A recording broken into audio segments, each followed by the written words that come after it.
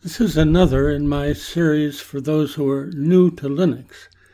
In this video, I'm going to discuss how to select printers and scanners that work with Linux.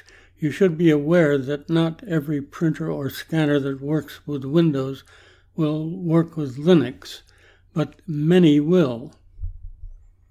If you go to the store and look on the box, or as I did in this case, if you look online under the system requirements for a particular printer, you'll find something like this that lists the minimum system requirements, and it usually lists several Windows versions and OS X versions that will work with this particular equipment.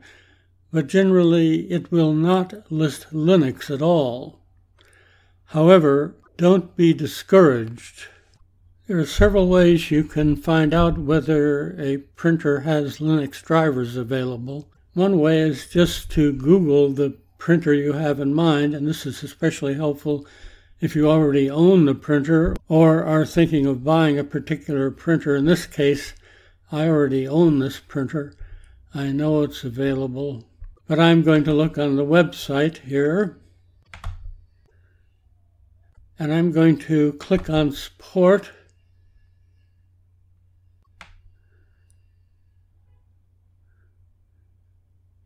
And it asks me to enter the number again.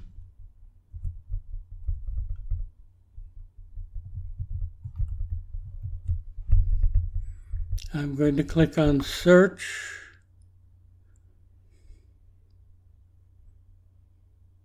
And then go down here and click on Support for that particular printer.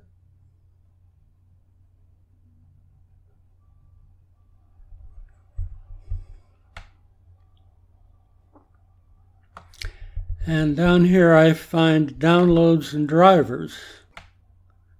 I have to go down a little further. Downloads on our Online Solutions Center. Now select your operating system, and here you see Linux, and since I'm using Linux already, it automatically has Linux checked.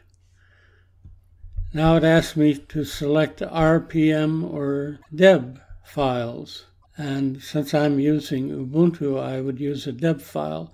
Now, just a word here, deb files can work with Debian or work with Ubuntu or its derivatives, but not all deb programs work with both Debian and Ubuntu.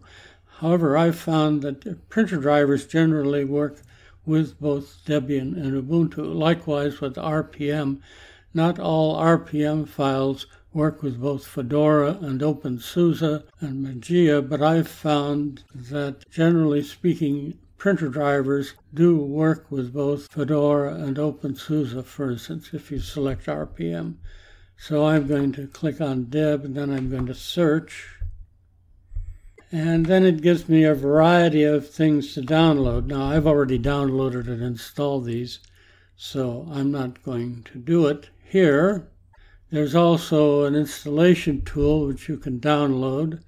I found that it doesn't particularly work, but it's okay. And when you download these things, you will get instructions, and then you can follow those instructions. Another thing you can do is to go to documentation for the particular Linux version you're using, and sometimes even if you're not using that Linux distribution, it will give you some hints. This happens to be the Community Help Wiki for Ubuntu.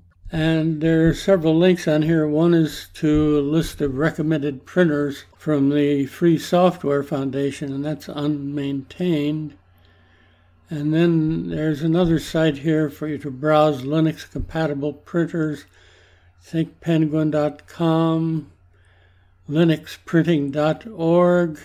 Some of these lists are up to date and some of them are not. And down here further, you find manufacturer-specific installation.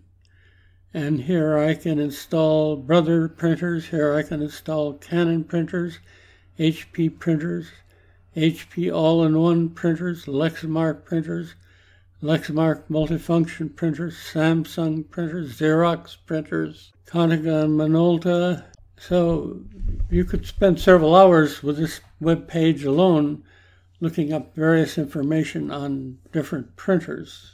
And you'll find similar pages for other versions of Linux.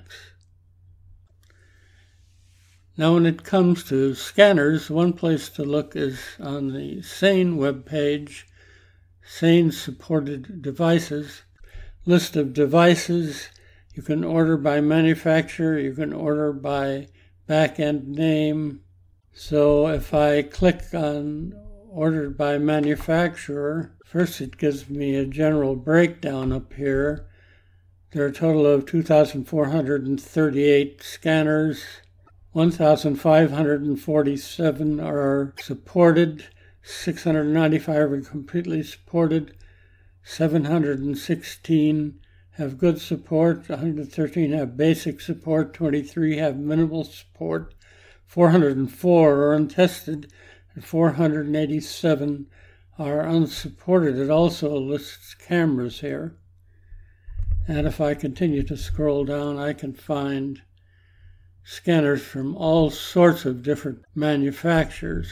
So if I click on Epson, for instance, it lists all the various model numbers, the status of how well supported they are, the link to the back end and the link to the manual page and comment section here. There are literally pages and pages and pages of these things. The only reservation I have about this is that it's not always up to date. It's not always complete. Sometimes a particular scanner will not be listed as supported here, but you will be able to find Linux drivers on the manufacturer's web page. So be sure to check more than one source for your information.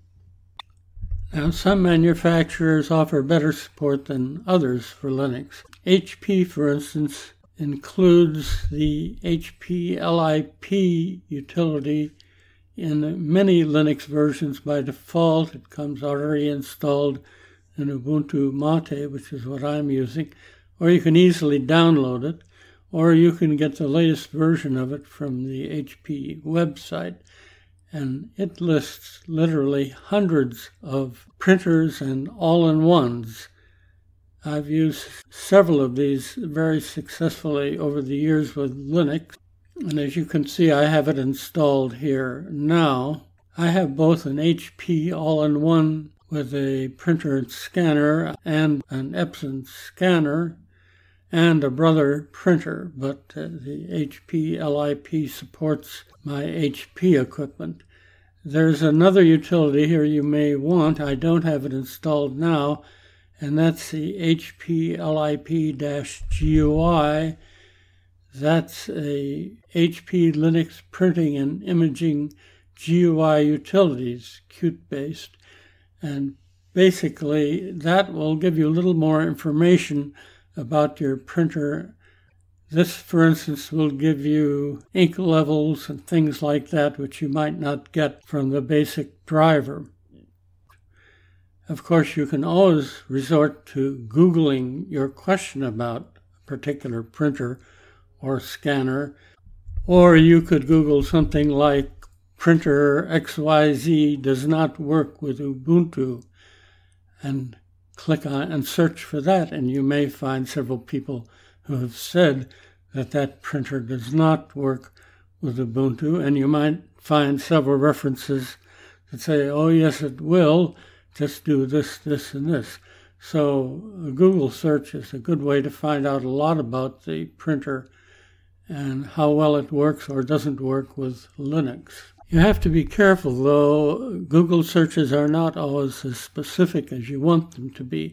For instance, I've searched for best Linux printer 2018, and I get a little list here of best all-in-one printer 2018. It lists a lot of printers. Some of them don't work with Linux at all. So look beyond the surface here when you're doing Google searches.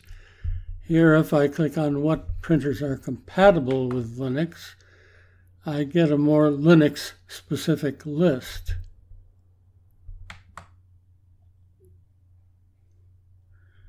And of course, different third parties recommend different printers.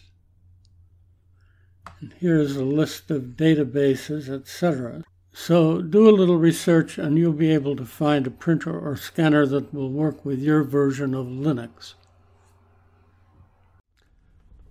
This is XRAM Tech. Thanks for watching.